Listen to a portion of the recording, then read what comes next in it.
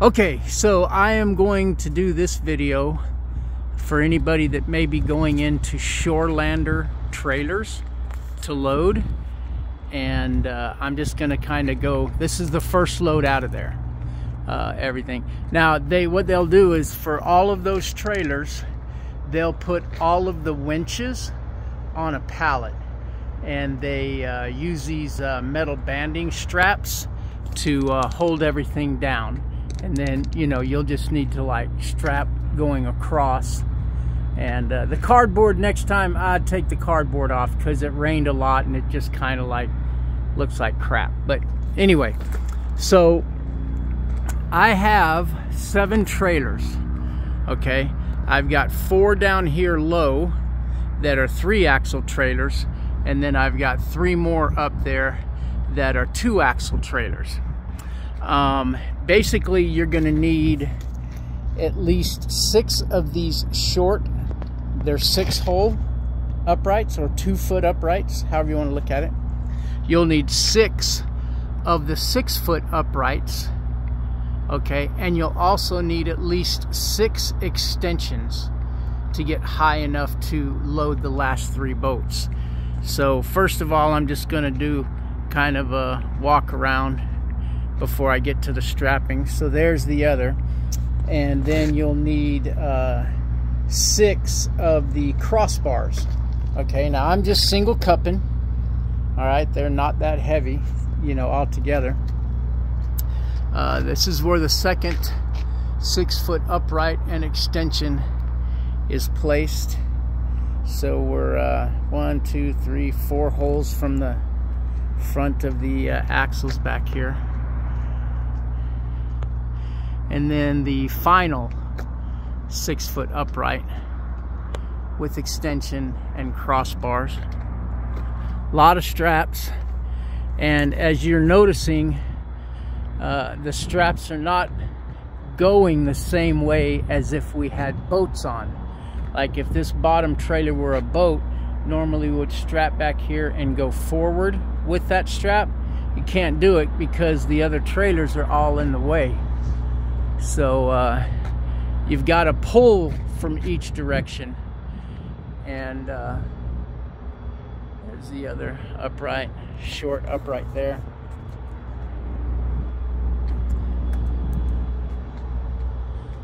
And I know I'm walking fast, but if you kind of like need to look at something, you can just pause it. And I'm going to slow down now that I'm getting to the strapping part. So like I said, you can't like strap here and pull backwards, because all of this, everything is in the way. Fenders, trailer, all of that. So what you're going to do is on each trailer, you're going to find a place to hook, and you're going to pull away from the trailer on this end and the other end. Okay, so there's my first trailer. Okay, this bottom one here, and you can see I used the O-ring straps or axle straps or tire straps, whatever you want to call them, on the first one. But then they told me, oh, you don't need to do that, just hook the hooks to it and I'll show you. So I have them coming straight down here and hooking onto the I-beam. Okay, then I have trailer number 2, or sorry. This is the first trailer, okay? And I have it going right up there. I got carpet around there to protect my strap, not that it's gonna hurt. And this is the first trailer, and I've got it coming down here. Second trailer is the one that I showed you initially, and the straps are coming down there, okay? Third trailer, it's just the same thing on each trailer, except they reverse them. So the first trailer is pointed that way, second trailer's pointed this way, third that way, fourth that way, and so on. So they're reversing the straps. Okay, so you can see kind of like on the front of the trailers, you can hook to that little bar right there. Okay, on the back of the trailers, you'll see there's several little places right up there that you can hook to, and just use your use the carpet to protect your strap. Okay, here's one. Like, you can see where I went in there. You could go there, you could go to this one. Either way, it doesn't matter. Any of those locations will accept your hook. You can hook to it and then come down, and again, carpet, you know, just for protecting my strap. And then it goes down to there. So like I said, I'm pulling all of my straps. Like, you can see that one way up there if I kind of zoom in a little bit to that little bar. All of the trailers have that little bar that you can just kind of hook your straps to. Okay, now the only issue I really had was on that tall, the very last trailer up there, my straps weren't long enough, okay, to even come here or to come down to the trailer. So basically what I did is I just, you can see right here, I hooked two straps together. I took the ratchet end up there, the other ratchet end down here, and then just tightened up both ends. Now once it got tight, I didn't have to climb up there to take any slack out of that one. I just did it all down here on this one. Okay, so I'm going back. I'm gonna go to the back and we'll look at the strapping back there. For anybody that pulled any other trailers with us, you know they were never really loaded well. Okay, but I want you to see how well that they use these big, like 4x6 chunks on the bottom. They go all the way across. Hold on, let me go down here. All the way across to the other side. Okay. Then they've got these 4x6 chunks. These are all nail gunned together. Then they have another one with 3 2x6s all nailed together. Okay. Then they come back with these bands, these metal bands here, and they band this wood to that trailer down there. Okay, so that metal band is going to keep this piece of wood from moving. Okay, they do that all the way up on every trailer. Now here's the thing here. Okay, what about side to side movement? Well, their U-bolts right here are the width of these 2x6s. There's one on the inside, one on the outside. You can see over there. Hold on, let me see if I can zoom in. You see there's another U-bolt there. Okay, so as long as these 2x6s are nailed really well and they don't move, then this trailer is not going to want to go side to side because the U-bolts are catching on this side and the other side of the 2x6s. So you can see how much bigger the wood and how they load it. Then when it's all done, okay, they come back and they band this band here, the trailers together. Okay, so a lot more banding and bigger wood is being used than used to be used on the other trailers that we used to load. Up here, all the fronts are going to be like this. So you've got the 2x6s, which are nailed together, but then they're double band, metal banding, okay, to keep it nice and tight. So, you know, as you're doing your walk around, you see there's another board that goes all the way across, and metal bands, and then, you know, metal bands again.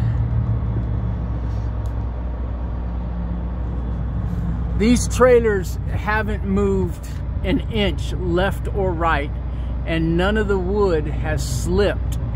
And I've gone, I don't know, 2,000 and something miles. Not saying that it won't, I'm just saying it hasn't yet. But you know, you got to keep your straps tight.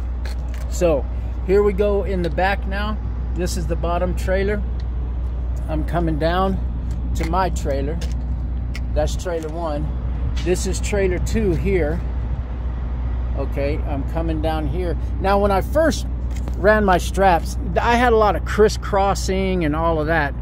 And I actually went back and redid the way I strapped it so they would be more in a line like that and much easier to get to the ratchets. you know, when you do need to tighten. Now, all in all, I have only been able to get a couple of clicks out of some of the straps. Mostly this long one in the front and back here that I had to hook together to get all the way up to that top one. Okay, they kind of loosened up just because of the extra length. But once I got the straps tight, I didn't have to go back and just keep clicking and clicking and clicking. I check them every time I stop. Okay, every time I stop. But my point with that is these trailers have rested very well on top of each other, and they're not moving around, which is why my straps, once I got the stretch out of them, I haven't been able to get clicks out because these trailers just aren't moving.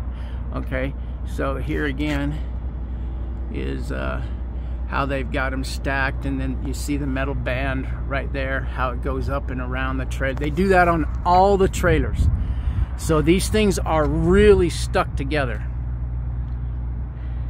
Got plenty of clearance down here.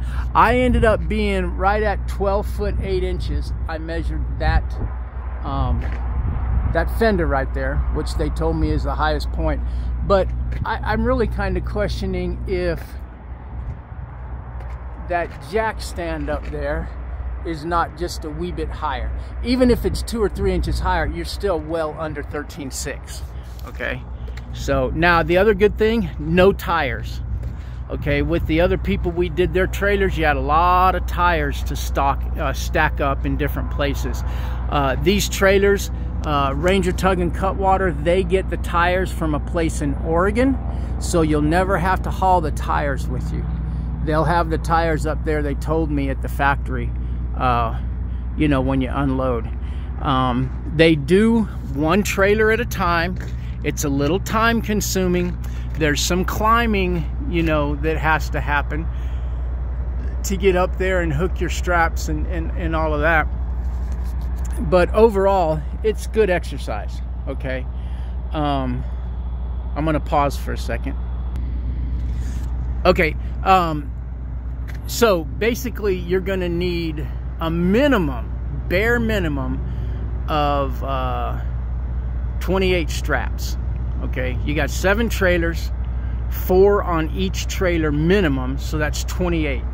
Okay, now the reason I didn't go over the tongue on every trailer was I wanted to see how they were riding, how the trailers were riding. Okay, they ride really well, but that doesn't mean we don't need to do that. I think we should, and the next load I get, I'm going to, but I just kind of wanted to do this as a test.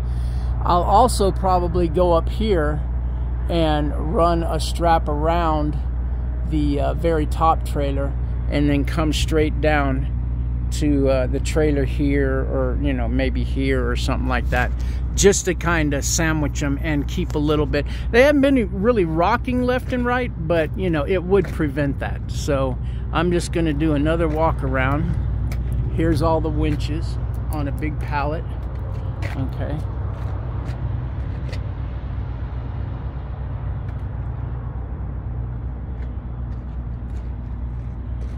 see if I can get back far enough to where I can do the whole load without having to put the phone up and down to see it. But